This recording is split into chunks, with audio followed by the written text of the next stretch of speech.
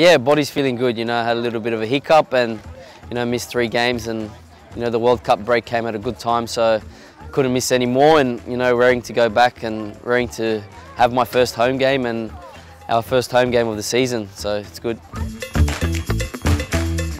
Yeah, well, it means a lot. It's massive, and, you know, as you say, it's not just for me, it's for the whole squad. You know, we haven't played a home game yet.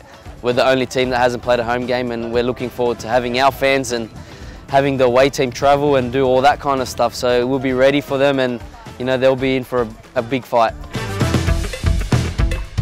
Yeah, the whole team went there yesterday to see the women's play, and, you know, it's very close and personal, so I think the fans will enjoy that. You know, you're pretty much in the game, so, you know, that 5,000 or how many can get, I think will be a good atmosphere, and, you know, if we can get the 3 points, it's going to be a great night.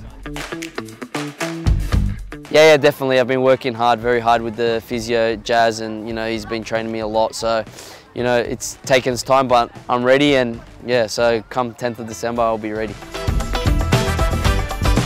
No song, but, you know, just know that we're all there giving our heart out, you know, so we'll be giving 110%, and, you know, with them behind our back, it's going to help us even more, and especially with the home games. You know, we got, I think, 8 games, 7 of them at home, so we've just twisted it, turned it, so now it's time for us to get some points on the table and, you know, move up.